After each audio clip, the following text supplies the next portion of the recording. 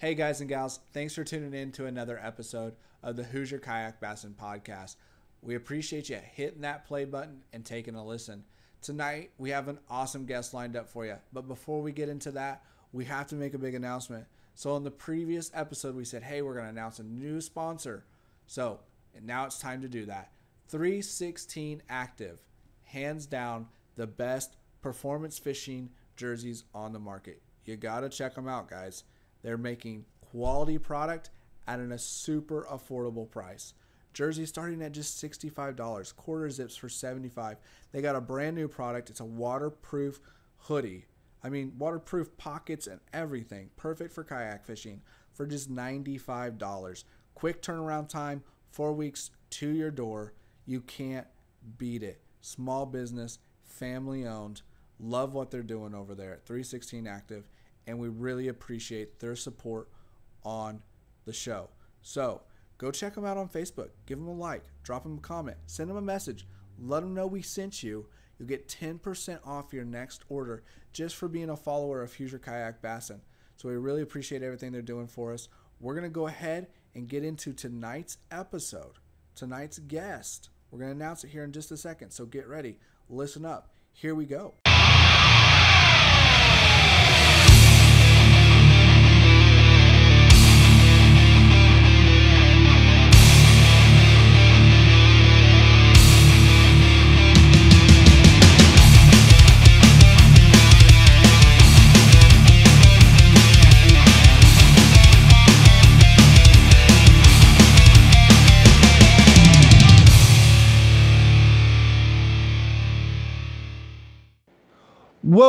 Welcome back.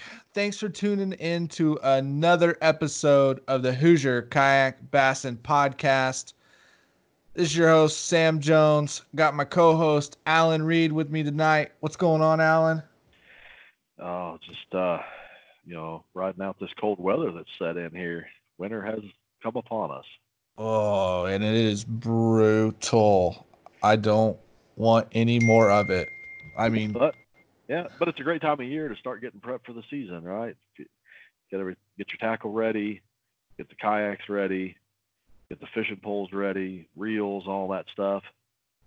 And we're talking about something else tonight to get ready with. That is true. A big piece of the game, whether you're a weekend warrior or a tournament angler, kayaker, or fishing out of a glass boat or aluminum boat, tonight's subject is definitely going to be one that you want to listen in on, and I think it's going to be insightful and bring a lot of good content to folks that are looking to learn a little bit more about fish finders, depth finders, graphs, all that kind of good stuff.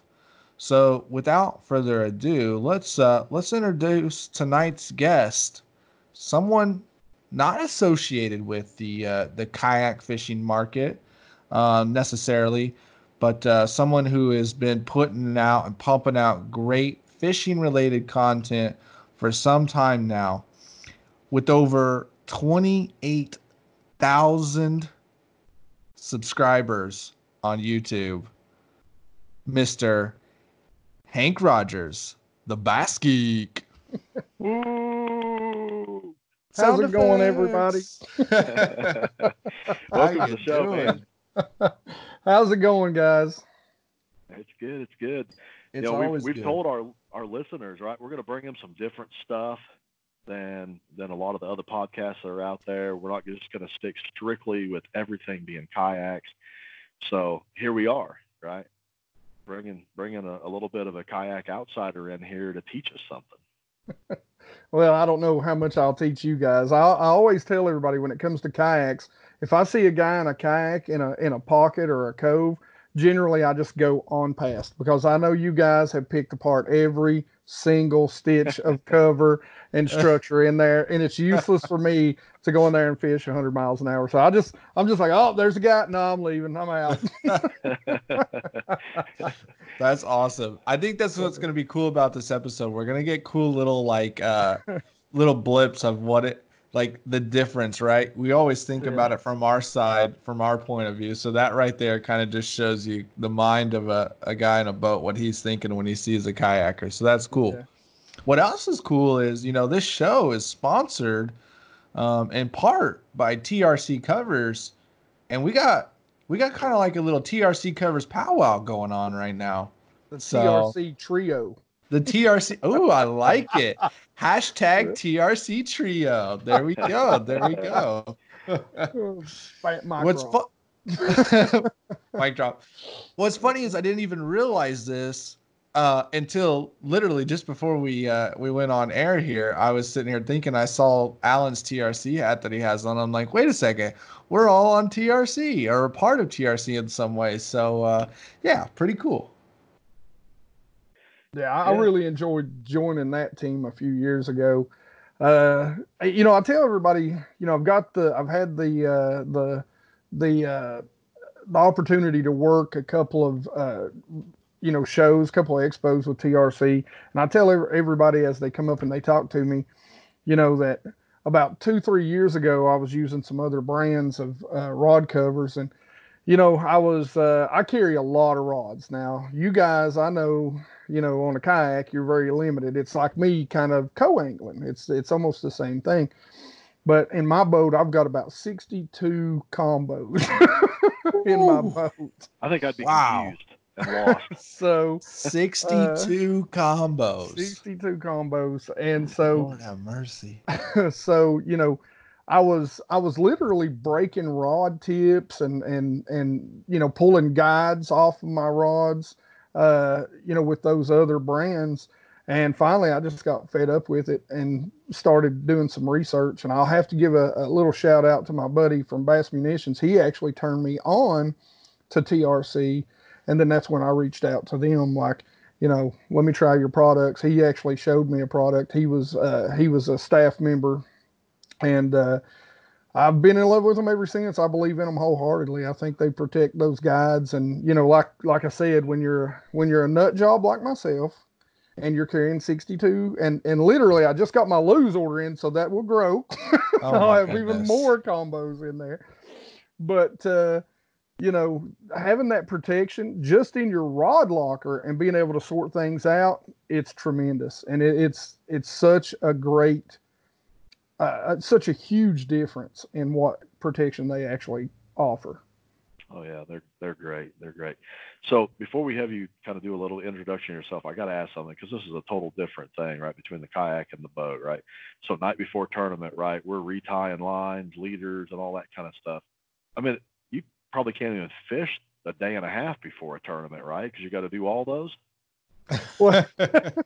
Well, if I'll tell you what, if I've got to redo all of those, I'm probably just sitting that tournament out, because it's done. If I don't have it whittled down at that point, I'm in trouble. It's going to be a bad day. Yeah, so, I can't. 62. I mean, I own a lot of rods, but I don't know that I'm even well, I'm probably half of that, but I definitely don't carry that many on the water. I've got an old Triton, so both sides are rod lockers. So on this side is all my spinning combos, and on this side is all my casting combos. Wow. Yeah, it's bad. It's bad. All right. So with that, let's get to know who Hank Rogers is. I mean, besides having the name of a famous country music artist, or sounds like it anyway. A combo, actually. Yeah, exactly. Besides having an amazing 28,000 subscribers on YouTube, and a world of experience, and quite honestly, maybe being the professor of Humminbird and electronics. Before all of that, right? How did this all come to be? How did you come to be the Bass Geek? I was born on a rainy April day. No, it's such a weird story, because I never planned on, like, I've always loved fishing, and I tell everybody I'm a network guy. so I love problem solving. You know, in the IT field, you're always problem solving. And you know, I grew up. My grandfather fished, and luckily he had a small John boat on a small no wake or electric motor only lake, and so we kind of grew up using that. And so maybe not kayaks, but I grew up and spent most of my life fishing out of small, John boats and small boats on small bodies of water, which is, a lot like what you guys do when you're in those small boats and you can't jump on that big engine and, go for a 15-minute run or a 30-minute run. You've got to fish the area that you're in and figure out, where they're at, where they're stacked out there. And so that's really where I started. Now, what started me in the YouTube world was literally I coached high school football for 13 years, offensive and defensive line. And, I fished forever and a day. I mean, I've fished since I can remember. And, I remember seeing Tactical Bassin talk about the importance of having a GoPro and how it's like watching game film. And for me, I just went ding, ding, ding, because I love in the football world to watch game film. And so I was like, I'm going to go get the school's camera, their Sony Handycam, and I'm going to strap it to the back seat of my boat, which is what I did. And I went out fishing one day, and I'm always being a computer geek. I feel like I have enough memory, to feel like I can remember, pretty much what I was doing, what the retrieve was when I get bit. And so I'll never forget. It was the first time I ever fished an Alabama rig, and I threw that thing out there by this stick up in the gut of this little pocket, and it was early spring, and I was working it by and had two smallmouth hit it, and that was the first fish I'd ever caught, was a double on smallmouth on an A rig. And hey, hold on, pause, hold on. So your first experience with an Alabama rig, not only was it a double, but it was two smallmouth. Yeah, no, they were small. I'm not going to say, oh yeah, they were 5 pounders. They were 12 and 13 inches, but hey, it was a double. That is great. That's awesome. It's been downhill ever since. But so long story short, basically what ended up happening was also when I was in high school, I did some television productions works. Now, to date myself, it was all like VHS to VHS back in that day. There were no computers or, digital cameras. It was all analog, and you had little, 2 VHS tapes, and you had to track it frame by frame, So, so I'd done some editing work, and really did even love it back then. But we just lost about half of our audience there. VHS thing. Right. Like, what is that? So I was like, well, there's got to be a way to cut out all this dead time between catches, because generally I have a lot of dead time between catches, just, so I started looking online, found a couple things, and then a couple of my friends and stuff kind of seen those videos, and they were like, oh, you need to do a YouTube channel. And I'm like, no, like, I'm not doing a YouTube channel. I'm like, you don't understand. I'm a rough offensive, defensive line coach that cusses at high school kids on the regular every single day. I said, the first 13-year-old troll that jumps on and calls me a blankety fat guy, I said, I'm going to be like, look here, son, I'm going to take my belt off and whoop you like your mama should. I was, I didn't know how to handle all that stuff, and I really didn't know anything about YouTube. I kind of tell people I kind of Forrest Gumped my way into this. And, they talked me into it after probably 6 months, because when I caught those two smallmouth, I was sure that they hit that Alabama rig on the drop. And when I watched that video, it was halfway back to the boat. And I noticed I was doing something totally different that I didn't do the rest of the day. By the way, I didn't catch any other fish, but I'd done something totally different with my retrieve cadence when I caught those two smallmouth too. And I was like, wow, I would have completely been lost. So, Tactical Bassin, thank you for making me do that. And then my family, I guess, thank you for, and my friends that I work with, thank you for talking me into doing it. So I never thought I'd have 28,000 subscribers. Like I'm blessed. I don't know why anybody wants to listen to a fat redneck, who's clumsy and dumb, but it's a blessing. That's an interesting take. Do what? You got something going for you. Yeah. I guess if you watch some of my videos and watch me kicking my $400 lose rod over while I'm boat flipping a spook 4.5 pounder, I guess they just get a good laugh out of me most of the time. So, I'm still caught up on this whole, watching yourself fish to kind of really see what you're doing out there. And then you're talking about that whole Alabama rig thing. You just wonder how often you think you got it all figured out, and in reality, you're missing the mark. Yeah, and it's a lot more than you think. And referencing that video, this past summer, I had a video that did like 40,000 views in a month, and it was top water over a 30-foot ledge. And I fish a lot of really, really super clear water. A lot of guys, they're like 3 foot clear. Me, 15 foot clear. I fish water that's generally 15 to 30 foot visibility.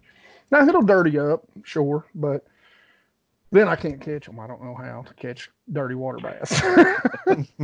So, no, but, even that, the head and spook that I was using, I learned really quick. I've seen some fish on the graph over a creek channel ledge, and for whatever reason they were suspended at that 15 to 20 foot mark. I was throwing swim baits and underspins, counting them down, trying to get them at that level, and that's worked a lot in the past. But that particular school, they just wasn't having it, and so I throw a spook out there, and I start walking it really super slow, tie a loop knot on it, and I'm just walking it so that as soon as it hits that apex, it's just a slight pause and come back. And I learned that because a year earlier I was watching myself throw a spook in the same situation and working it way too fast and missing a lot of them. So I watched that and I was like, well, I caught the biggest one when I just completely slowed it down. And, it was like which in that lake, a 4.5 pound smallmouth is like unheard of. And this huge 4.5 pound smallmouth comes up and just clocks it. So, wow. I mean, it was neat. And so those cameras, man, even if you're not going to do YouTube or you're not doing it for social media, I'm not sponsored by GoPro or anybody. GoPro, I'll make a deal with you. I'm cheap. But it really has made a huge difference in that. And the other thing is posting the videos.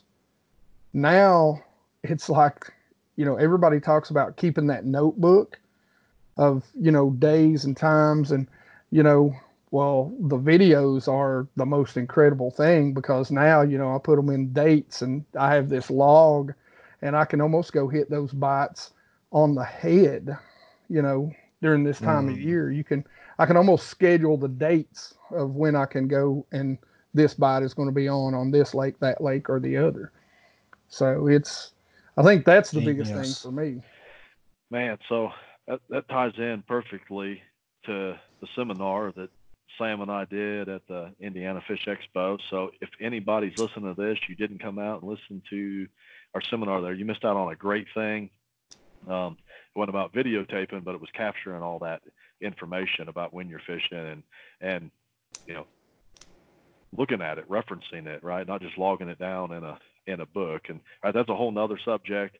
GoPros, that's a whole nother electronics, right? That we could spend a lot of time talking about. And but we have a lot of good stuff here to talk about on Fish Finders, and I want to make sure we get plenty of time to talk about that with you. Absolutely, yeah. I mean, I didn't expect to get so many knowledge knowledge bombs dropped before he ever even got to tonight's topic. But it's great. This is great. So, and this is why Alan and I wanted to bring some newer characters, if you will, into our podcast, because there's this whole inside the kayak community, we often are stuck there, and there's this whole other group of people who have a lot of great insights.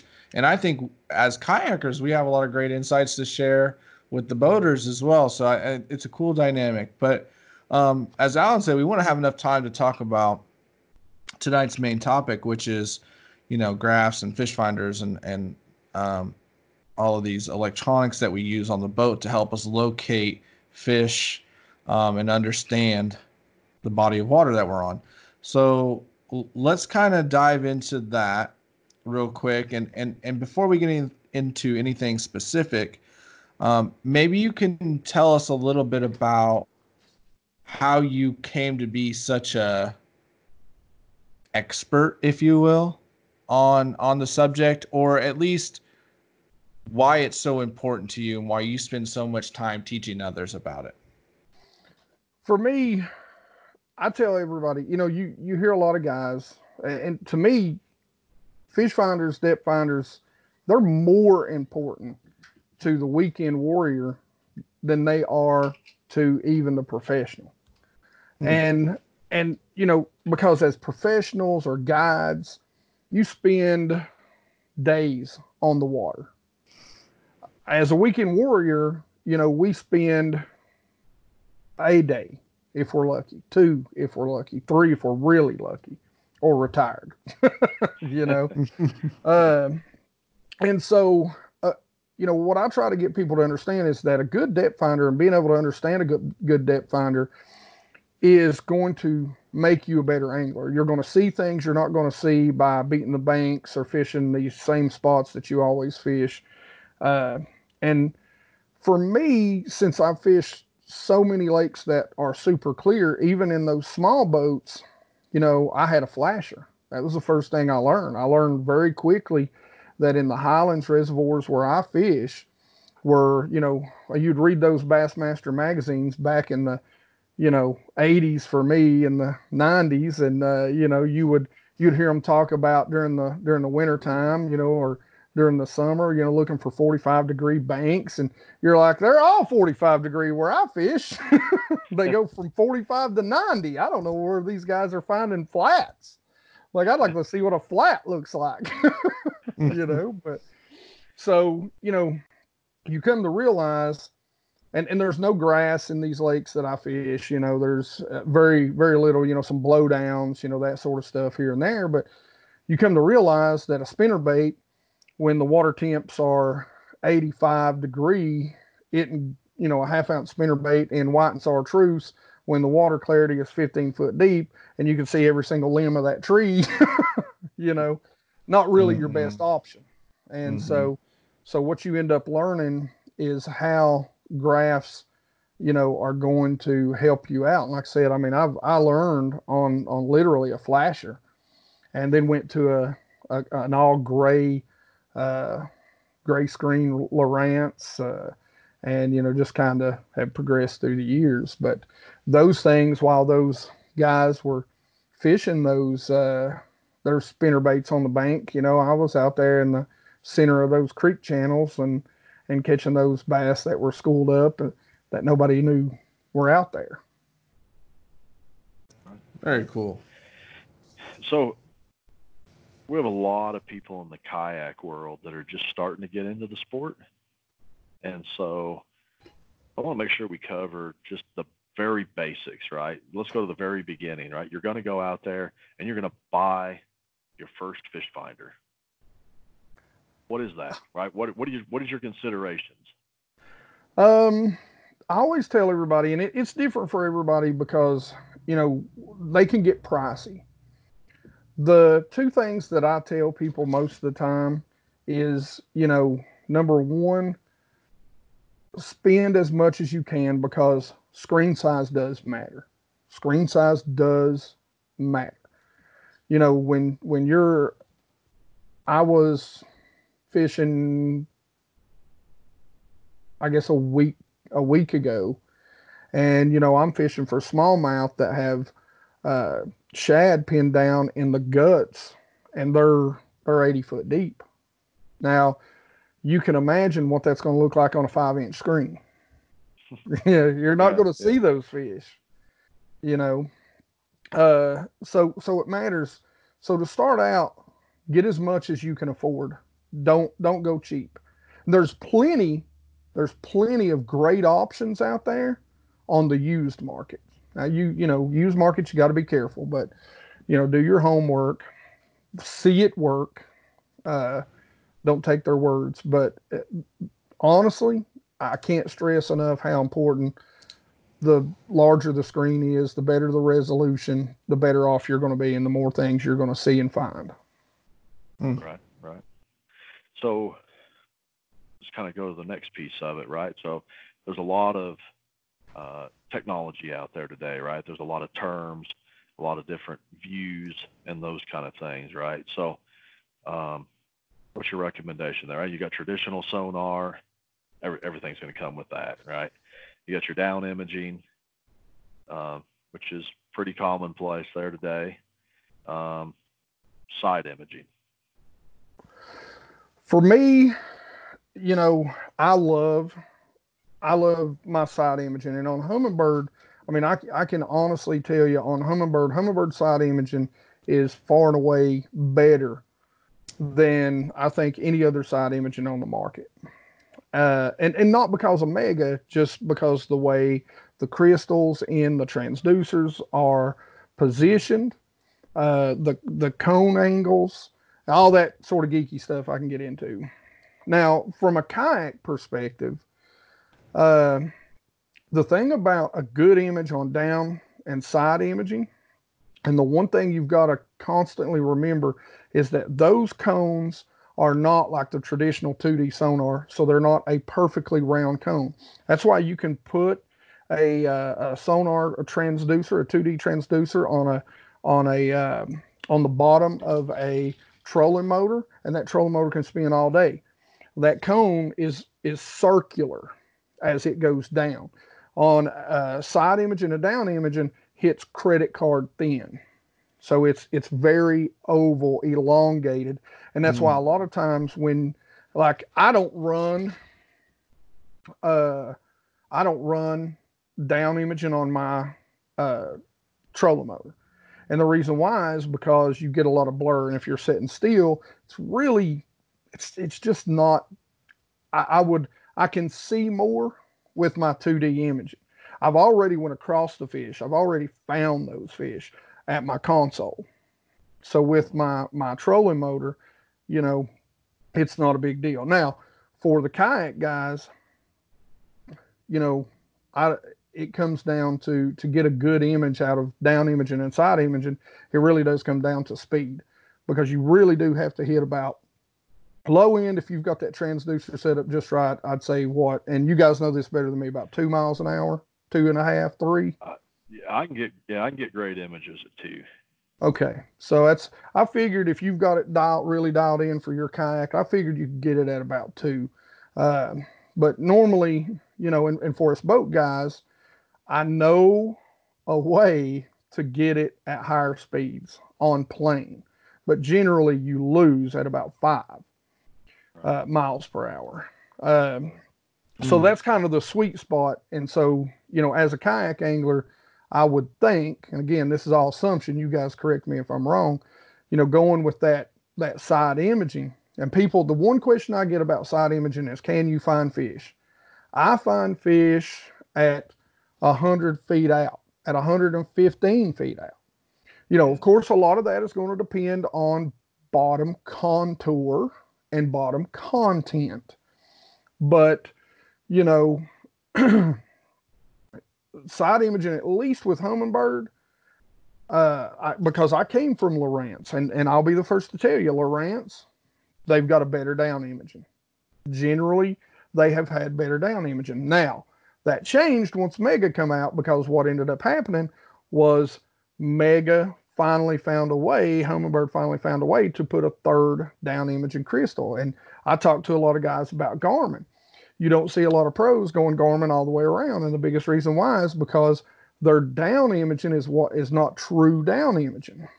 And what I mean by that is it's actually a computer rendered version of what's actually down there. It's a computer rendered based on their 2D and what they see from their side image. So it's kind of fill in the blank. And when I first got into Humminbird from Lowrance, I was really, excuse my French, but pissed off at my down imaging because I was so used to Lowrance's good down imaging.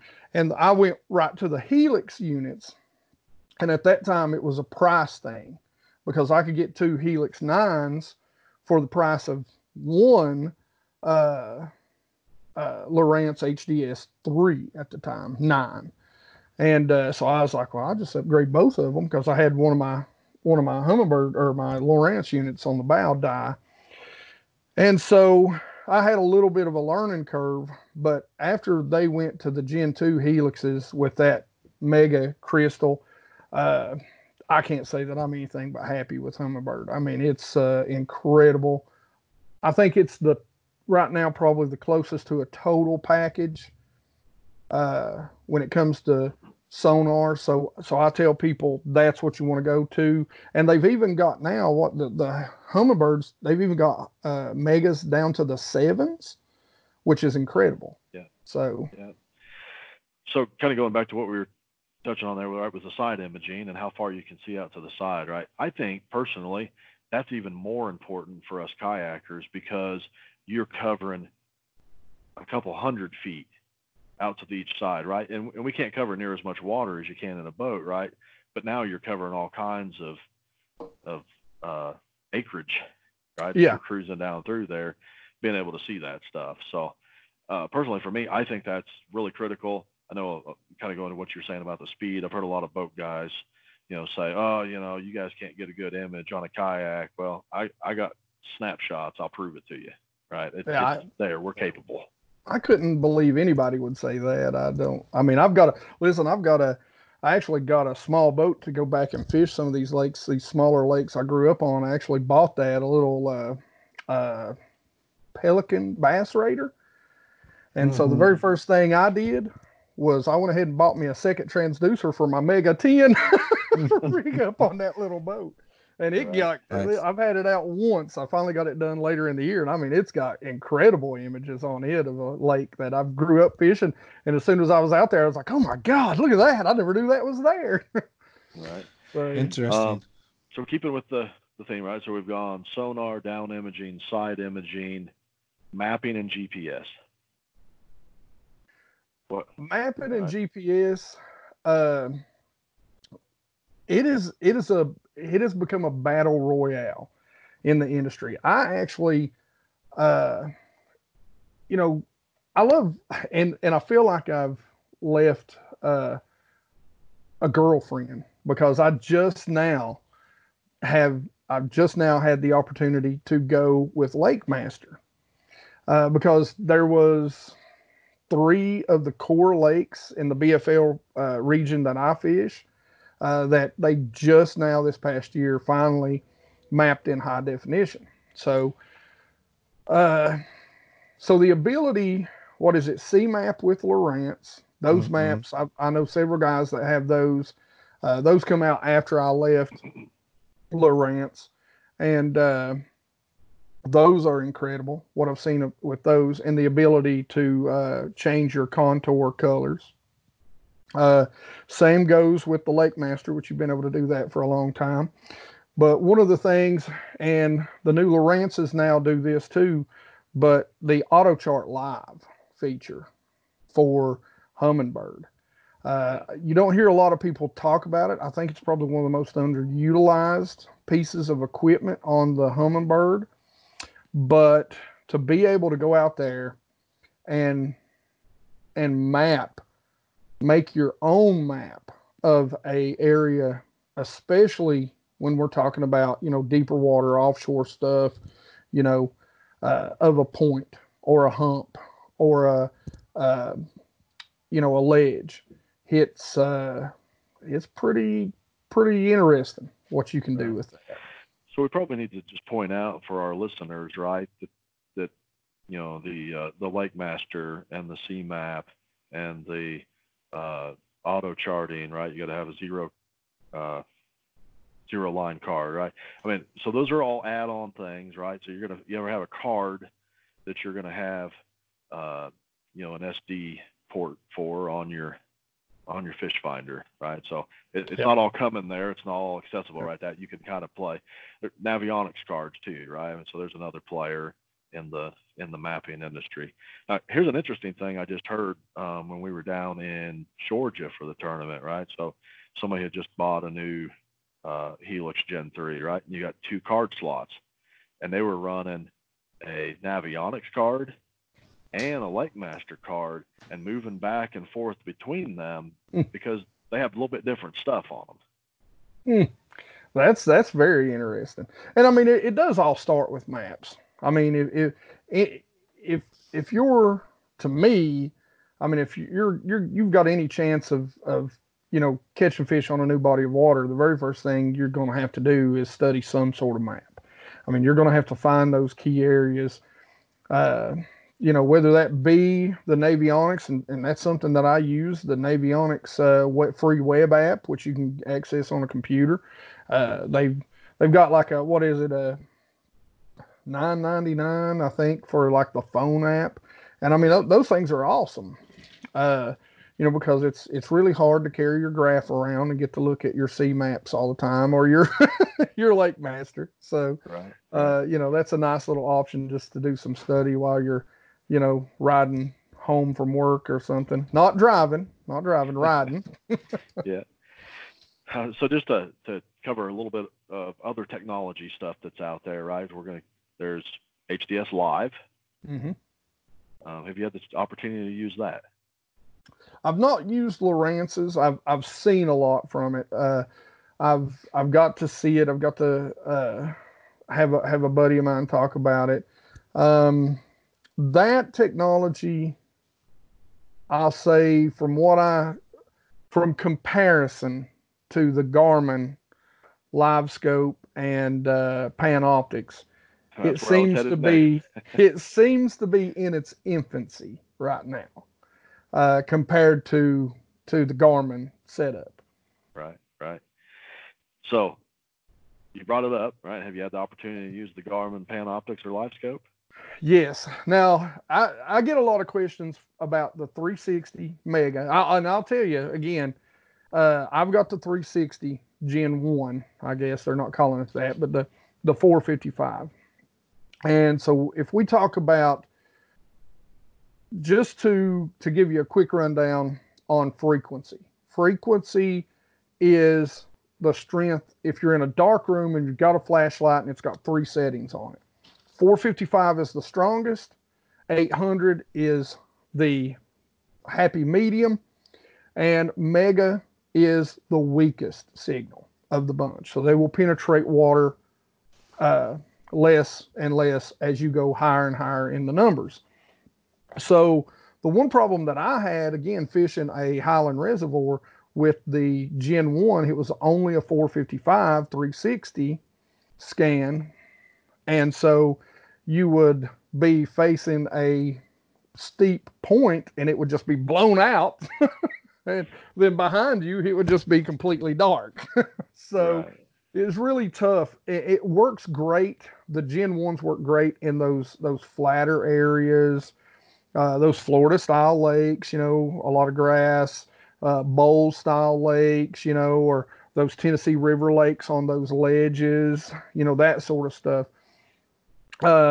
they're great at finding structure. Now, they've upgraded to the Mega, and the great thing about the Mega is it's a weaker signal, but it's better definition. And that means you're going to get better separation, a clearer picture, but it's not going to reach as far out. And now when we talk about Panoptics, this is the question I get a lot from people when we're talking about the Garmin versus the 360 is, which one do you think's better? I think they're very much different tools. Pros of a 360, you're seeing 360 degrees around the boat. Now you can zoom in and see just in front of you if you're moving. You can see fish, but it's not quote unquote live. It's more like you've seen the old pictures of the radar, from like the old airplane movies or whatever. I know, again, man, most people don't know what in the heck that is, but anyway, the old radar, it'd have the scope that twirl. Well, that's basically what the 360 is. Now, a negative to that is you've got that unit and you're seeing 360. So think about the massive area. If you've got that rolled out to 50 feet, 80 feet, 100 feet, all the way around your boat, you have to have a dedicated unit truly to be able to see those and use those things. And when I say a dedicated unit, I mean standing on the front of the boat. Now, again, kayak guys, I don't know, you're probably a little closer to your units in most cases. Me, I'm getting old, so my eyes ain't as good as they used to be. So I gotta get those up off the bottom and get the most screen as I can get, because you're seeing all that, part of the lake. And if you don't have a 10 or 12, again, what I said earlier, you're losing resolution, and therefore you're not seeing things that a guy with a 10 or 12 will see. Now, I'm not saying as a beginner you have to have that, of course, but since we're talking about that. Now, I don't think most kayaks out there are going to fit a 12 on it very good either. Yeah. Then you get up into those big old 16s and you got a big screen TV up there in front of you. You can't cast. Yeah, we can't all be Jacob Wheeler and run a Garmin and a Humminbird and a Lowrance all at the front and all at the the console. But now the great thing about the live scope is that it's really live. Now everybody's like, well, this is a game changer, but they don't really tell you why it's a game changer. And let me tell you why it's a game changer. So let me give you the con. The con is it's like a flashlight. So you're not seeing 360 degrees around. You're pointing it at what you want to see. So it's on your trolling motor, and you have to point it in the direction. Now, let's say if I'm out there ledge fishing. Point your trolling motor at the direction of. Yeah, exactly. And so let's say I'm out there ledge fishing. I've got a wind blowing me in the wrong direction of the current or the fish, and I've got spot lock. So what ends up happening, you just spent all that money on something that has spot lock, but you've just nullified that completely, because now you have to point your trolling motor and that transducer that's mounted directly toward it. Right. So to just translate this for the kayak guys, right? So the reason that you have to point your trolling motor, right, is because on a boat, you got your transducer mounted onto your trolling motor shaft, right? And so it's moving around there.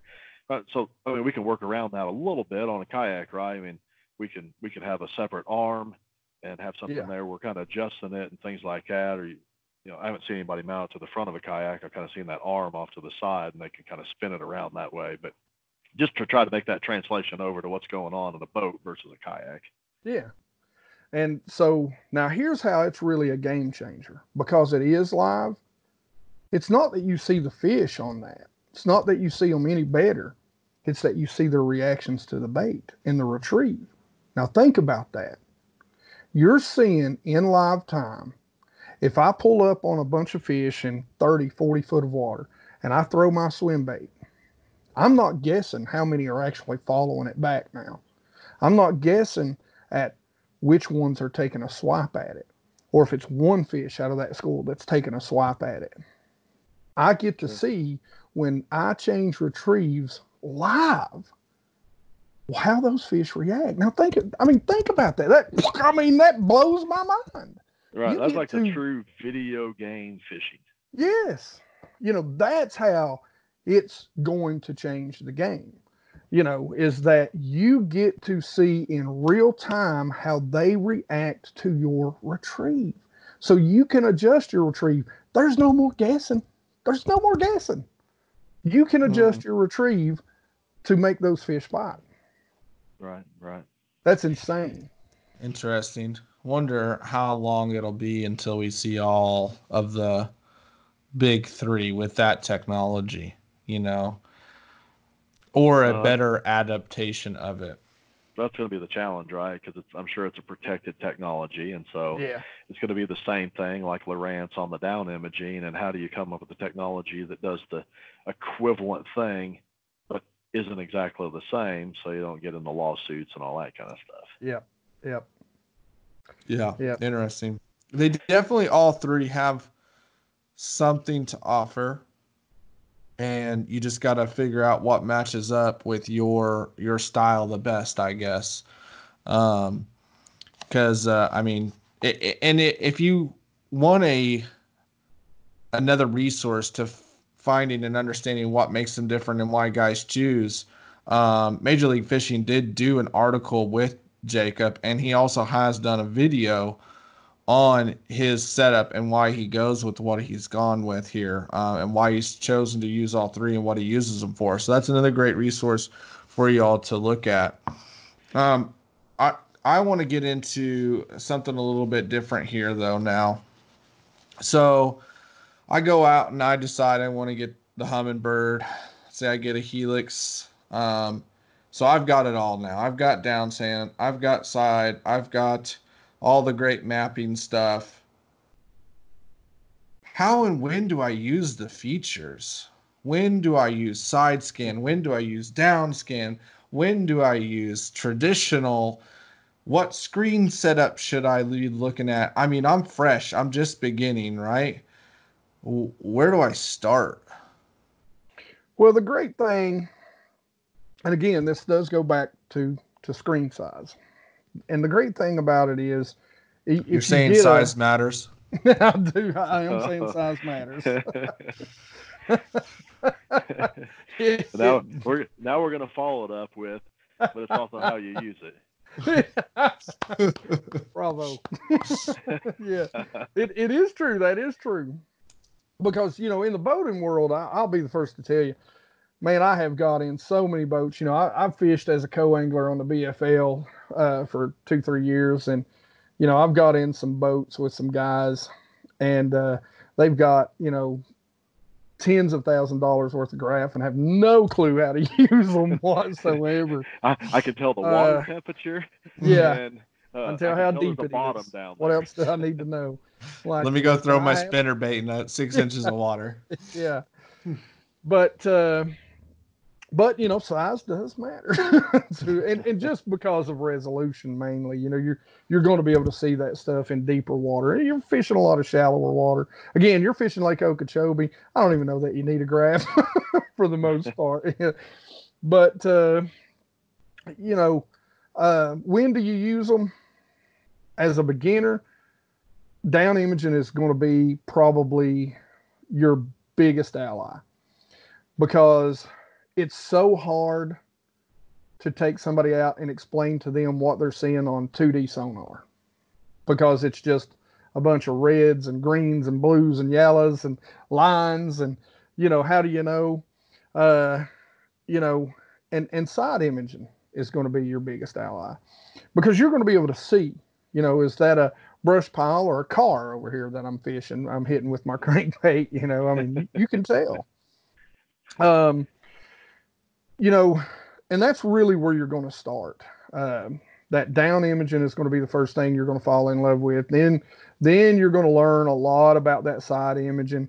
You're going to get better with it, and then eventually that'll translate into your 2D sonar as a beginner in today's technology world. I didn't have that option in my olden days, but but now, where I use my sonar the most, because again, I talked about the flashlight and the frequencies. Well, sonar, 2D sonar is even stronger frequencies. They run at what, 280, 255 or something like that.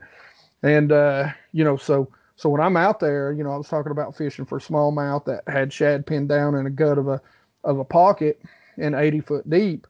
I can see on that sonar the bass inside that shad that are really inside that ball of shad down there, if I know how to tweak it out just right, even at those depths. Now that's something you're not going to see with that down imaging or that side imaging. So how do you make out the difference? And this is difficult because we're verbal communication here. We have nothing to show. But describe how you're able to discern the difference between shad and bass and crappie and bluegill and all these sorts of things on 2D. Let's start with 2D, because I think at least most people have at least a 2D sonar on their kayak or their boat. So how do you do that? The biggest thing, and I always tell people there's exceptions to the rules. I can take you to a lake where there's a stump about the size of a truck bed and bass stack like crappie on it. They literally stack up like crappie. And, so there's always exceptions to the rules. Generally, shad, I like to throw swim bait, so I target areas where shad are, where fish are actively feeding on shad, on bait fish. They're a cloud. They just look like a big ball or a big cloud. A lot of times what people will make mistakes with in a 2D sonar is brush piles.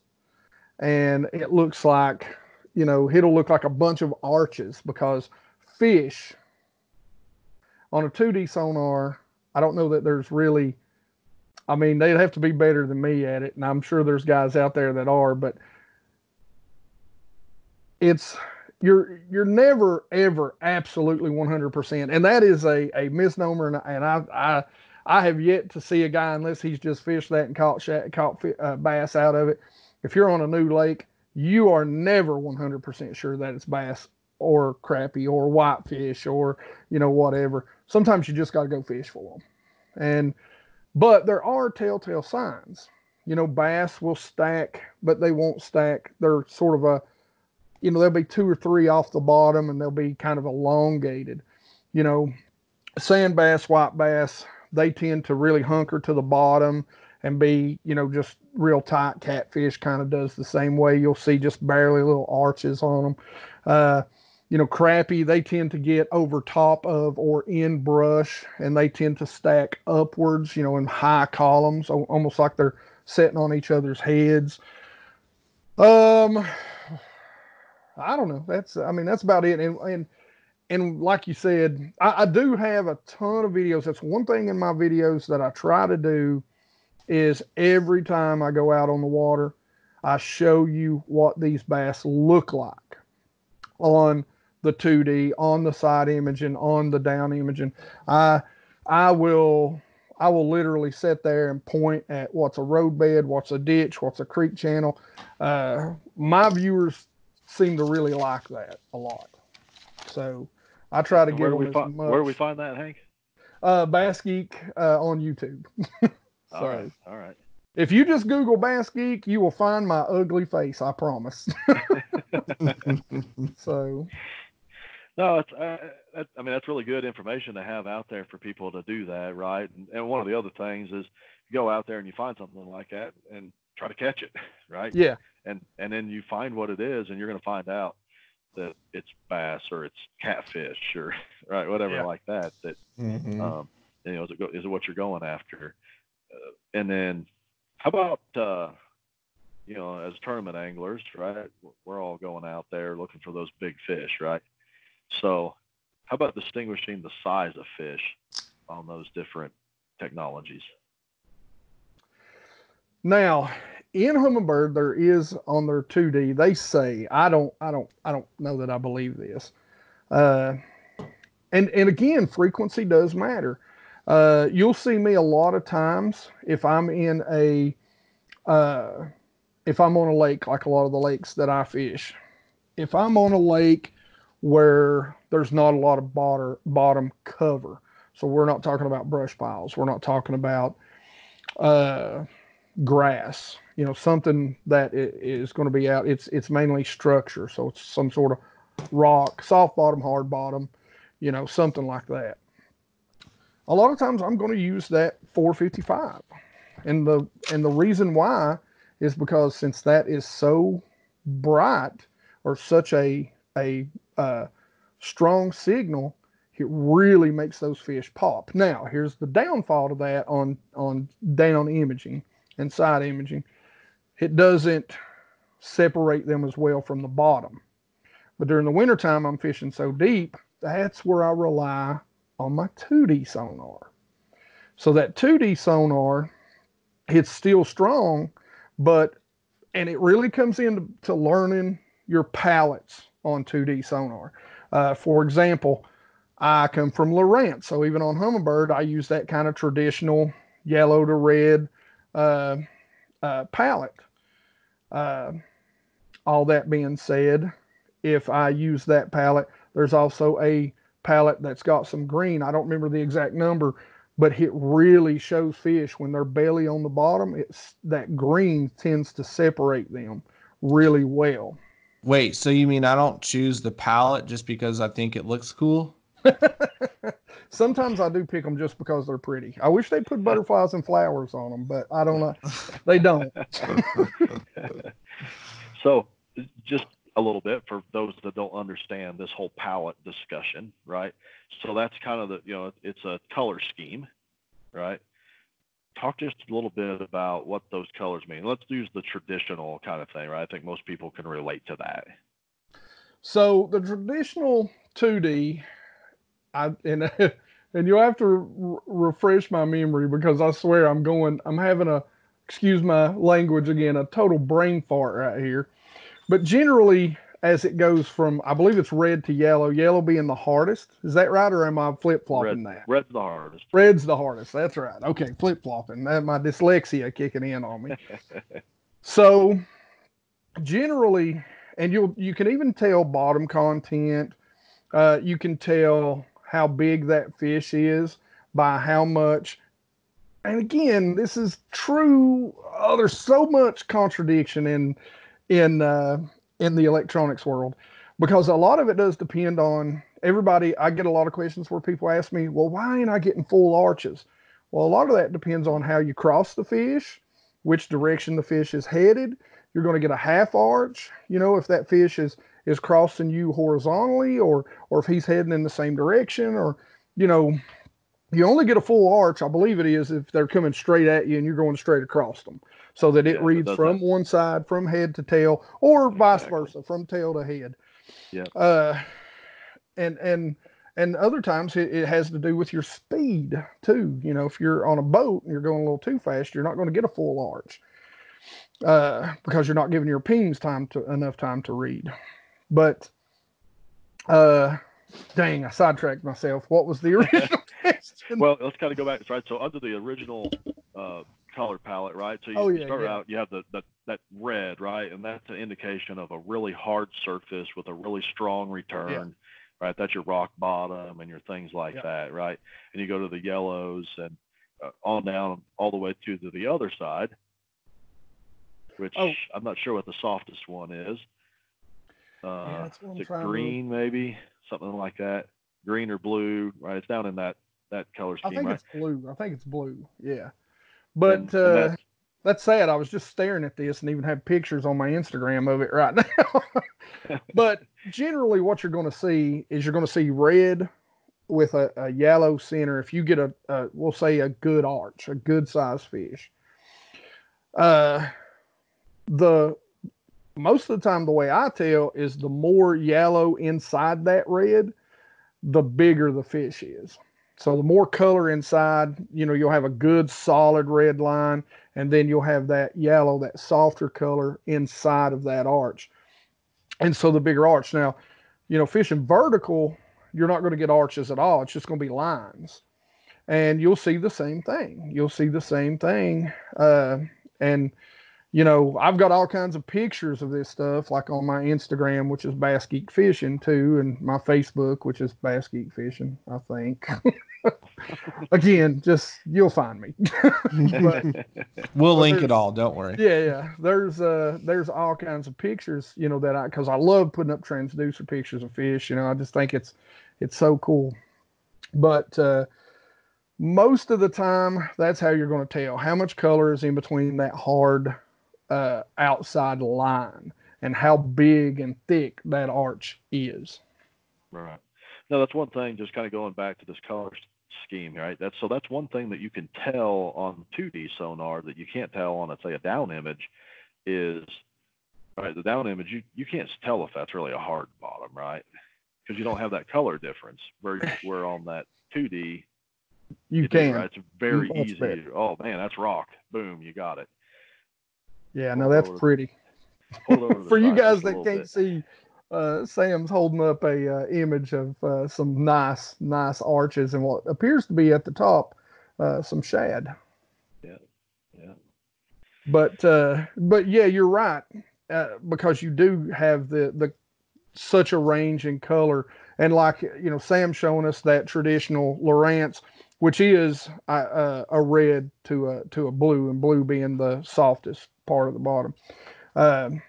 You can, in certain instances, and on the down imaging and the side imaging, tell if it's hard or soft, but you also have to be careful with that on down imaging and side imaging, because if the bottom of the lake is falling away from you or getting deeper, it's going to look darker. If it's coming up, it's going to look brighter and therefore appear harder. So you really have to learn to tweak those settings to look at it. And again, Bass Geek on YouTube, go look. Right. So before we really jump into the settings piece of it, right, which we're going to, I think, kind of jump into next, kind of going into a little bit, right, you've talked about the flashlight analogy here, right, and the reason that you get that stronger return, that brighter image when you have that slope up, right, is kind of like a mirror, right? So you shine that flashlight at it, and if it's coming straight back at you, all that light's coming back to you, right? Or if that's tilted away, or it's at lesser of an angle away from you, right, it's not returning as much there, right? So that's what all this is, right? Send a beam out, it's bouncing off something and coming back to you. Exactly. I could not have actually, I'm going to steal that from you. So see, I told you, we're gaining stuff from the both sides gaining stuff from us. This is working out perfectly. I could not have said that better, and now I will be able to. All right. Well, I'm taking that 100%. That was perfect. Yeah. So we kind of jumped in here, right? And you kind of started to jump into this. You're out there now. Every one of these things comes up with an auto setting, right? You got something that's going to come out of the box, and they work. I mean, you can get an image, but you can make it better, right? Oh yeah. So let me jump into a little bit about where you starting, because there's a lot of settings, right? We don't have time to go through everything, right? But let's hit some of those basics. Oh, forgive me, guys. I gotta readjust here. And I do have like very in-depth videos on settings for the hummingbirds, for the helixes. That's what I run. I'm not lucky enough to be able to afford those big, pretty Solexes yet. But, probably the first thing, and I tell everybody this, is don't overwhelm yourself. The helix units, really right out of the box, they're right there. I mean, they are so close. The very first thing I would say, begin to trim down. If you're running Lowrance, you're not going to understand this, because Lowrance, most of it is touch screen, and that's probably the one thing that coming over from Lowrance and people that jump in the helix units, I warn them of greatly, is how much they're going to hate that.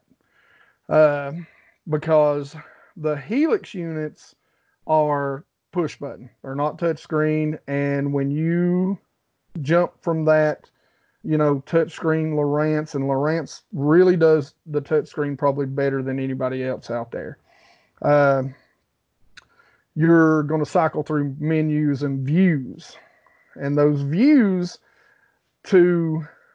on the Helix units, go whittle those stupid things down.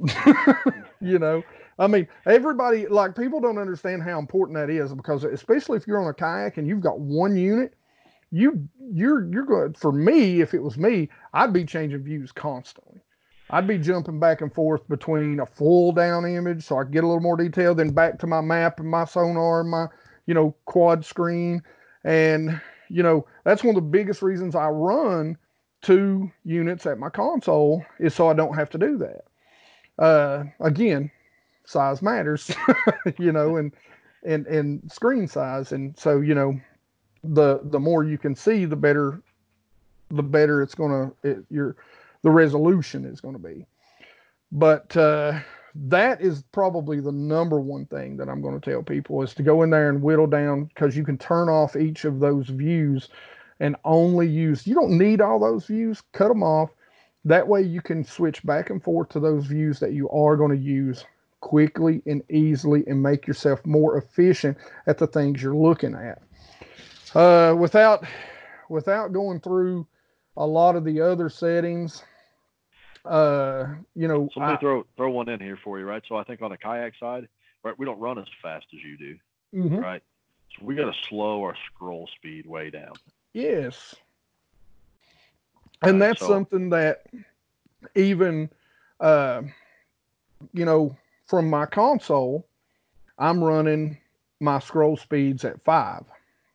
So at pretty much the same speed that I'm going across things, and I'm scanning things, as fast as I can go when I'm setting up the steering wheel, got the big motor. But now on the front, I've got it run at 2 to 3. And I slow it down, because a lot of times I'm going to be stationary, I'm going to be vertical fishing, or, I'm going to be casting out, during the summertime, ledge fishing. And, so I'm not moving on that trolling motor near as fast as I am on that big motor. Right. And that's one of those things that can be a little bit deceiving if you don't get it right to your speed, right? Because then you're going to have things stretched out or a lot smaller than what they are. Yes. You're going to have things look a lot different than what they really are down there. And that goes back to what we were saying about not getting a full arch sometimes, or a very short arch, as opposed to that nice little, rainbow curve that everybody wants. Right. You get that scroll speed wrong, and you're not going to see, what you want. Now, I will say this, a caveat to that: if I am vertical fishing, I do turn my scroll speed up, because I want to see, and something else. There's a setting in the Humminbirds and in the Lowrances called RTS window, which is real time sonar. So I don't actually look at what's on in the sonar window. I'm looking, it's almost like a vertical flasher, because that actually lets me see my bait drop, and it lets me see the fish that are on the bottom. So I want that just a touch faster on those Humminbirds when I'm fishing out there, 40, 50 foot, because even at 40 or 50 foot, you've got such a wide cone angle, by the time you get down there, that, you're not going to lose a lot of, those arches or whatever. It's just going to be straight lines pretty much anyway. And so I want to see it happening as quickly as I can see it happening. And so that's why a lot of times I will run it just slightly higher, most time in the winter, because I'm fishing a lot deeper during the winter time, because I'm fishing for smallmouth most of the time. So. All right. So I have a question. Because we're going into a lot of the technical stuff, which I'm glad we are. Yeah. I think a lot of our listeners will gain a lot from that. But I also want to make sure we're touching on stuff for more maybe the novice. So cool, I got this unit, whether it's just 2D or it's the full on everything, right?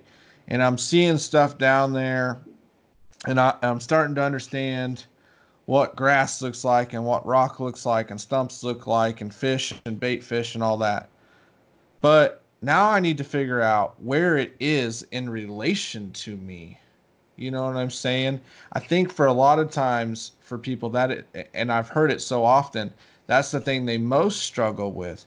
Now I see it, I know it's there, but I don't know exactly where it is in relation to me. Is it directly underneath me? Is it behind me? Is it to the right of me, to the left of me? How far? So kind of talk about how to start understanding that and breaking that down, because no point in finding it if you can't key in on them and cast to them. All right. So the very first thing I tell everybody, have 2 buoys in your boat. GPS, and I can take you out. GPS is not always accurate as they like to say it is. It's accurate most of the time at the time, but I've made passes in pockets that are, high hills, cloudy days. A lot of things can affect that GPS. So I use buoys to this day. To me, to get your line up, what I like to do is once I find that spot that I want to go across, for me, I'm an offshore guy. I fish offshore, I fish deep. That's kind of my bread and butter. So when I go out, whether it be a point, a hump, a creek channel, whatever, and I find those fish, I have 3 things on my Humminbird. I have my ranged lines set up. So I always have my lines set up on my down image so I can tell about how deep they are and how far they are out to the side.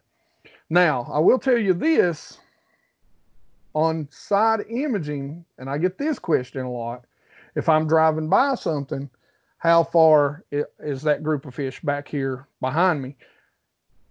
I can tell you how far they are out to the side, but you cannot calculate how far behind and to the side they are, because you have to be going the same speed constantly to be able to do that. So when you see them, what I do is generally I go across. I've got a buoy in my hand. Once I've seen them, I wait until I get past the fish, past that school. Then I throw a buoy out just off to the side, let it sit there. I back off, come back around, and now on the front of my boat, I set there's casting rings, and I do drop a waypoint on those fish. So I throw the buoy, hit a waypoint, I come back around, and I line up. And for me, I'm always going to line up. My first lineup is always going to be the natural. If you're fishing a reservoir, anything that might have any sort of current, and you're out deep, even if the wind is blowing, I'm going to set up in the natural where I cast toward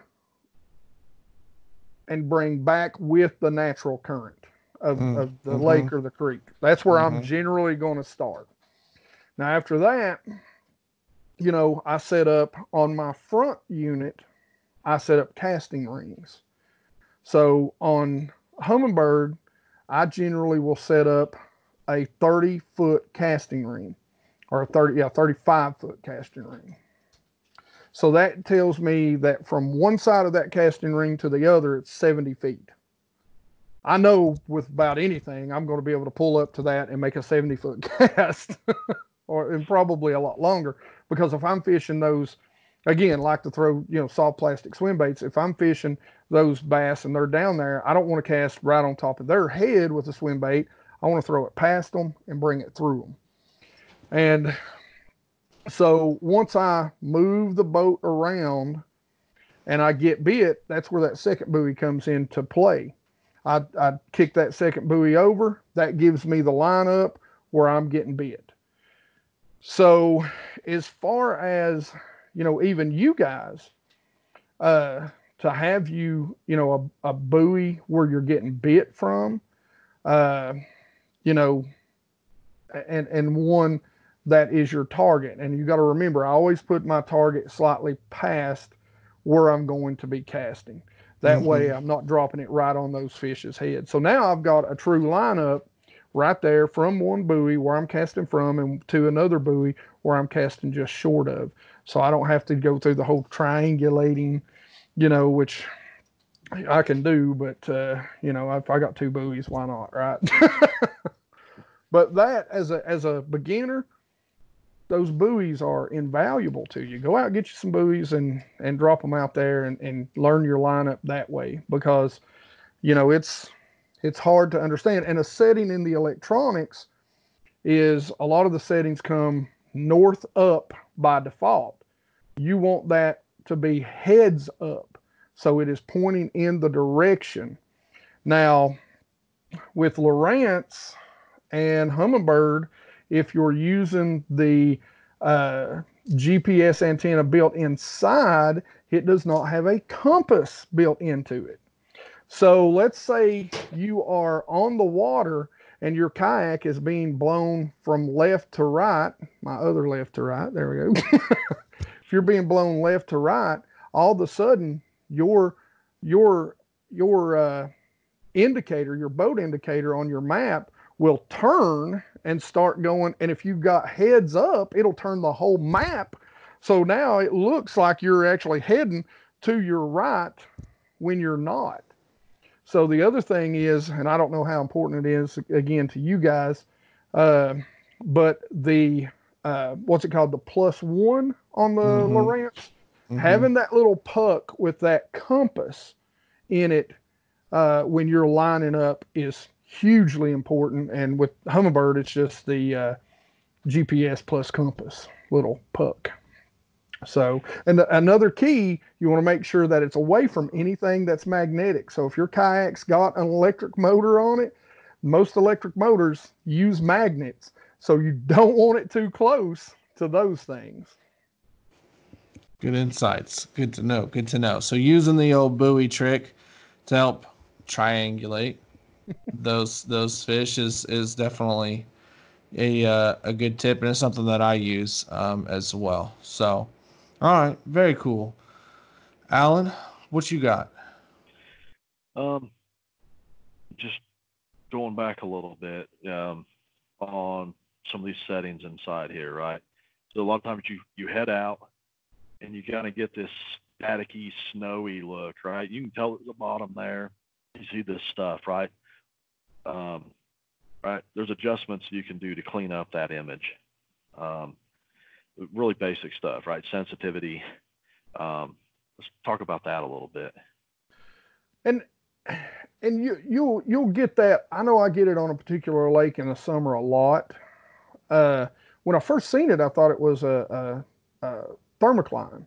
And that's actually something that you need to know too. In a 2D, it shows up much better. It'll actually show up on a down imaging too. But if you're fishing during the summer, you can actually turn your sensitivity up when you're in that 2D sonar setting, and it'll actually show kind of this false bottom, for lack of a better term. And that thermocline is actually there. And what ends up happening is a lot of times you can fish in that general area. And what that is where the hot water and the cold water on the bottom tend to just come together and mix. If you've ever went swimming in the summer and just down by your feet, the water seems a little colder out in the old swimming hole or the lake, that's sort of the same thing. So that's a setting during the summertime you can actually use a lot and actually get a good reading on right about where those fish are going to be located at during the depth. You can actually go out and find structure or cover that's about the same depth level as that thermocline, and you can catch a lot of fish doing that. The other thing, sometimes you can go out and, there can be an algae bloom, or there's a lot of, oh my gosh, I just went brain dead. The little microorganisms that the shad feed on. Oh gosh, phytoplankton.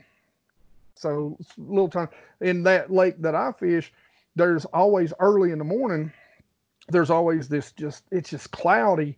So you can actually take and adjust your contrast and kind of contrast those out. Now, sometimes the contrast is going to, if you're not careful, I always tell people a good starting point anytime is on the Humminbird's kind of sensitivity at, let's say whatever it is. Let's say if you're running it at a 14 on sensitivity, a lot of times 2 below on contrast it'll give you generally the way I like it. And everybody's going to be different. Everybody's going to see things different. Everybody's going to want a little bit different picture. I tend to like mine just a little dirty because I'm so afraid of missing things. I don't mind a little bit of fuzz, a little bit of, interference, because I want to make sure I'm not missing something that I should. And that's just paranoia from using old school stuff. It's like I was fishing with a buddy of mine, and I've got a 4-pound smallmouth on a Ned rig on 6-pound test line, and I'm back reeling. He looks at me and goes, "Are you back reeling?" I said, "Yeah, man, I grew up using Shakespeare's. They didn't have drag." You didn't trust that, you learned to back reel real quick back then. So I just to this day, like I can have $150 or $200 spinning reel, and I still don't trust that drag. I've got it on back where I can back reel constantly. So nice. All right. Well, I think, as we go through all this, it becomes clear that these little pieces of plastic with a screen on them in our boats can do a whole lot more than what we probably really understand.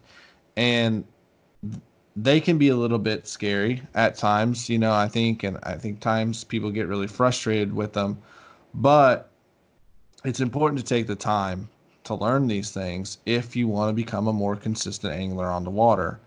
So obviously, your channel, Bass Geek, is a great resource, and we're gonna drop links in that for the people on watching this on YouTube. It'll be in the description.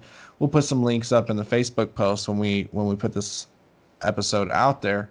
But what are some other really great resources for people to use in order to learn more about the specific graph they have? There's a ton of honestly Facebook. There's a couple of different Humminbird groups out there. Off the top of my head, I can't remember their names, but I'm always kind of touching base in those and keeping up with those. Humminbird, in my opinion, has one of the best support systems. I've had a graph that I've had a couple of problems out of and sent it in, and they've been great with ideas. So you ever have issues, Humminbird themselves generally is always a good resource. And there's a couple other YouTubers out there, and Humminbird themselves, their channel, they've got some good tips and tricks out there. And one of the guys, I think he's the sonar professor. I can't remember his name. Dr. Sonar. Dr. Sonar. Yeah, there you go.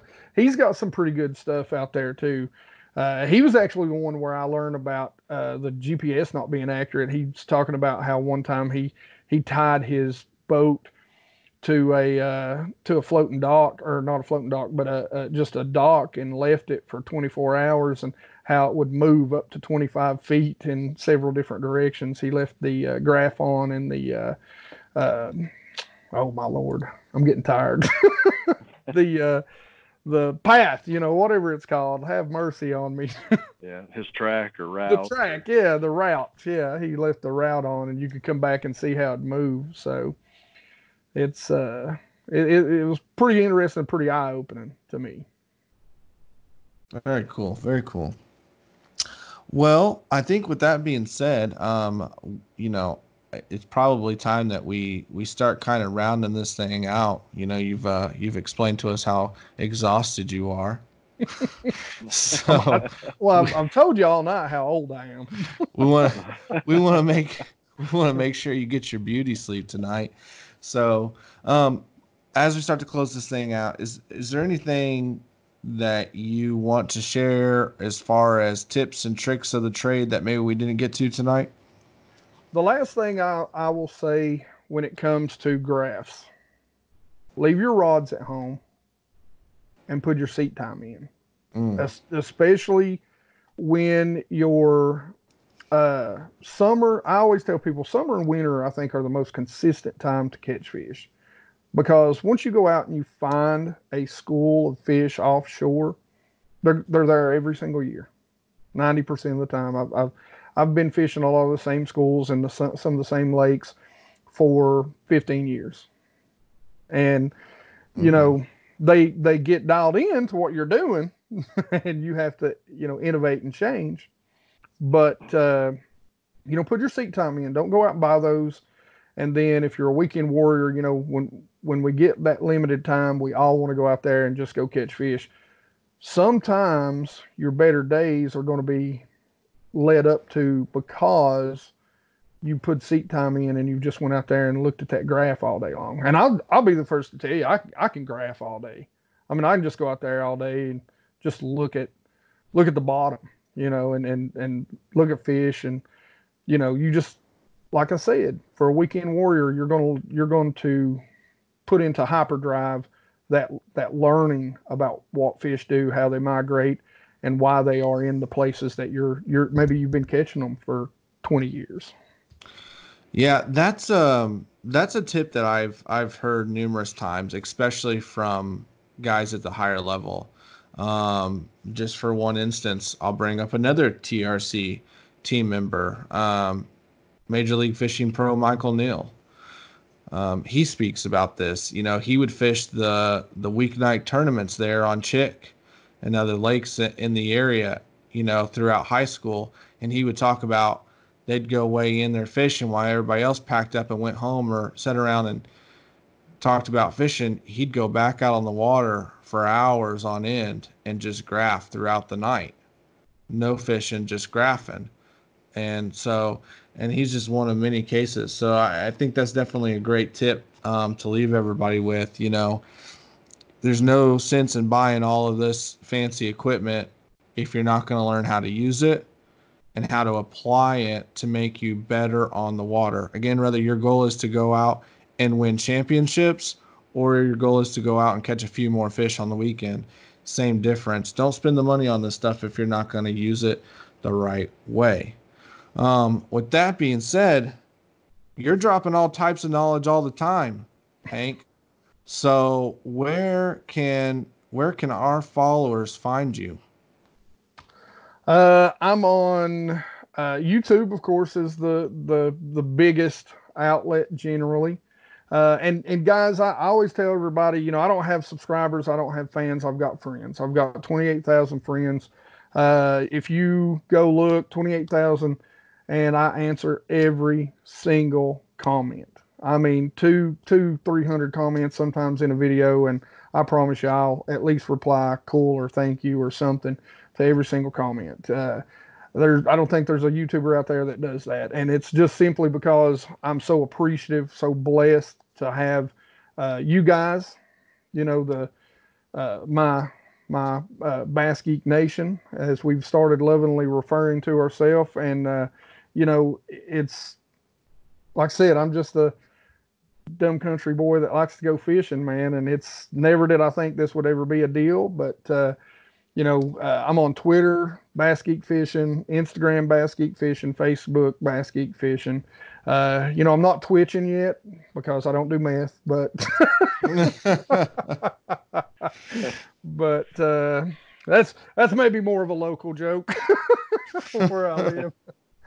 But anyway, poor joke. Anyway, I apologize for that. I thought it was funny. But we are from Indiana, we've got probably three of the biggest meth capitals of the world right here. Well, where I'm from. All right, moving on. yeah. So, but guys, follow me, sub. I mean, I've got an email out there. It's bassgeek.biteme@gmail.com. I reply to everybody generally. If I miss you, I apologize because the channel is getting bigger. But if you've got questions, man, I always say at the end of my video, questions, comments in the comment section below, because I love to talk fishing. And I think I just proved that to both of you guys tonight. I told you there wasn't going to be any dead time. Yeah. Exactly. You got anything special planned for this year? Well, I keep telling everybody, I kind of asked this in my last video. I asked some people, if they, what they thought about maybe, doing some things, making that leap. And I got a really good response. I'm not there yet. We're in the process of building a house. This is my grandmother's old house. She passed away, 2001, left us this house. We are unfortunately going to tear this house down because it's teeny tiny, and build another one. So, everything with unfortunately, fishing is on hold right now until we get that done. And right now we're waiting for the bank. So, I was hoping I was going to get to fish the BFLs out of my boat this year. That's not going to happen. Probably going to have to take this year off, just because, it seems like every time I turn around when you're building a house, somebody is trying to pull your wallet out, steal your money. So, it's that I just want that to be done so I can get back into focusing on fishing. I'm so ready to fish and just fish, long and hard. Right. With my graphs, because size matters. Been a thing. I had to do it. I had to do it. We were all thinking it. You just did it. I was. I'm just going to let our users out there, or listeners out there, just take their mind where it did not. We didn't have to take it there ourselves. But we got. But he did. Well, good luck on all that, man. And I know that's going to take up a lot of your time and energy over the next few months. But on the back side of it, you'll be ready to rock and roll. And I'm excited to see what you can do. You've definitely been growing this thing over the last few years, and I've been watching, and I know a lot of 28,000 other people have been watching as well, and it's been exciting. You got a lot of great support. You wanna talk about any of those fine folks that support you real quick? Yeah, I do want to shout out. I just got my Lew's order in. I'm partnered with Lew's, partnered with TRC and Bass Munitions, ledge head swim baits, guys. That's he's a very good friend of mine. He's super innovative in his swim bait head. I've got a ton of videos on him. His underspin. It's incredible what you can do with it and how diverse it is, and how it's worked out for me, in combination with the swim baits that I like to throw out ledge fishing.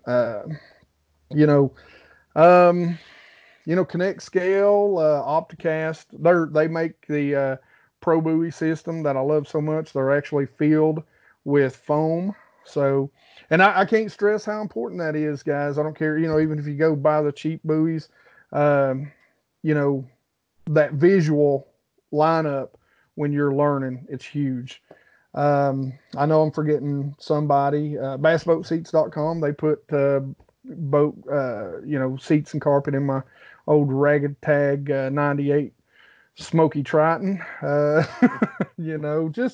Just anybody, man. There's so many people that have just been nice to me and helped me do things and share it. There's not enough hours in the day for me to thank everybody, including you guys, for having me on.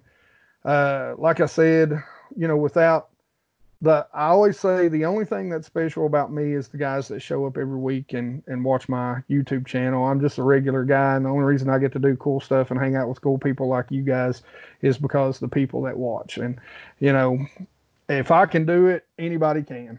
I promise you that. There ain't a dang thing special about my fat rear end. So. Well, we appreciate you coming on and talking with us and, sharing all this information with everybody. I thank you. I appreciate it. It's been a pleasure. Well, I had fun. Absolutely. We'll have to have you back on to talk a little bit about this deep water swim bait fishing that you love so much. So that will have to be the follow-up to this conversation. And I'm looking forward to that one because I love throwing a swim bait. and I know my my good buddy Alan here does too. So that'll definitely be a fun one. Maybe we'll schedule that for when we get a little bit closer to that summertime bite. So anyway, thanks for coming on the show once again. Thank you for putting out all the great content that you do, and we'll catch you here soon, Hank. Thank you very much. All right. Thank you, guys. All right. Have a good night, Hank. All right, everybody. So, if you've listened to our show over the last couple of episodes, that we have a section called Tough Bite. So we're getting ready to ask Hank the tough bite question of the night. Alan, take us away. All right. So earlier in the episode, you talked about, coming into a cove or something like that and seeing a kayaker there, right? So coming from the bass boat side of things, right? And I've been out there, right? I mean, I've had bass boaters just pull right up on me like I'm not even there and want to fish my spot. What's your real take on this whole kayak thing, right? I mean, it's everywhere, right? You probably can't go to a body of water now and can't come across a kayaker. You can't go to a show and not see kayaks. So you think it's a fad? You think it's here, something real? What your real take on this whole thing? Oh man, you are getting me started on something I've got a strong opinion about, actually. No, in no way do I think it's a fad, and I'm going to tell you why. We have priced out of the bass fishing world so many people. Now, I know in the kayak world, there's kayaks can get expensive. And, I hope the one thing that the kayak world doesn't do is what the bass boat industry has done. I mean, the average price of a brand new tournament-ready bass boat is $75,000. Let's talk about that. $75,000. I'm a network engineer. I'm not going to lie to you. I make some okay money. And $75,000? You should bleep out what I'm thinking about that. It's crazy. I think we're limiting the sport. We're limiting the growth of the sport. We're limiting the amount of people. And I know there's some pros. I'm a big fan and friends of one of them who says, and I agree. I'm a guy who come from a very poor background. I believe you can do anything you want if you put your head and your whole heart and mind into it. But at the same time, I think that what the kayak industry is doing is spot on.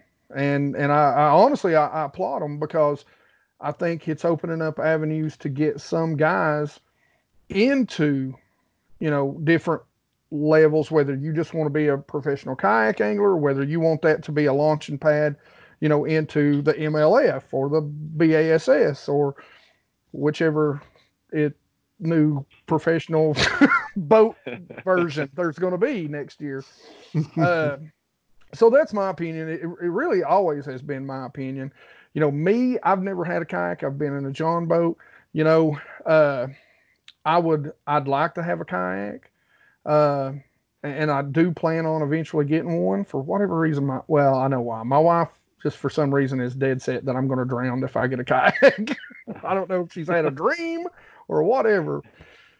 But hence why I went with a small Pelican boat instead of a Pelican kayak. But I think it's great. What the kayak industry, what the kayak community is doing. I think it's opening up our sport to more people, and how can that ever be wrong? Sure. So here's an offer we'll make you, right? Whenever you're ready, we'll work it out. We'll get together. We'll go all do a little episode out on the kayaks. All right, yeah, I'm all for it. And we'll be there. We'll make sure you don't drown. Okay, that's fine. We may just tell the wife I'm in your boat. That's what we'll say. She's right. Does she watch the YouTube channel? Because this thing is gonna go viral. I'm telling you right now. Bass Geek with the guys from Hoosier Kayak Bassin in a kayak. This thing's gonna blow up. She's gonna see it. I think she just mainly watches the pretty intros I do at the beginning. Okay. Cool. All right. Well, there you have it, guys. Bass Geek's getting in a kayak this summer with Alan and myself. Stay tuned. Watch it. That's your tough bite of the night. We'll see you guys later. Hey, everyone. Thanks for listening in to another episode of the Hoosier Kayak Bassin Podcast. Real quick, though, I got to talk to you about something. Are you tired of breaking rod tips? Are you tired of busting guides off your blanks? Are you tired of thrashing around your blanks and getting them all scored up and beat up? If that sounds like you, then you need to check out TRCcovers.com. Hands down, the best fishing rod protection in the world. These things actually protect your fishing rods. Not only that, they're handmade, handcrafted, built in America. Not many people can say that anymore about their product. Veteran owned, veteran operated. Does it get any better than that? Oh wait, yes it does. Not only do they actually protect your fishing rods, but they float so you can save your investment if you drop it in the water. You need to go check them out. TRCcovers.com. Use code HKB10 at checkout. Just drop it in the little coupon field there. Get 10% off your order. TRCcovers.com. Check them out. Are you looking for a premium fishing jersey this season that's not going to break the bank and leave you some money left over for entry fees? Well, if that's the case, then you need to check out 316 Active, making premium quality fishing jerseys at an affordable price. They look great, they wear well, and they're fully customizable. Check them out on Facebook, 316 Active. Shoot them a message. Let them know we sent you. You'll get a 10% discount on your next order. These things are already great priced, so go check them out. 316 Active. Seriously, what are you doing? Go check them out right now. Quit listening to me.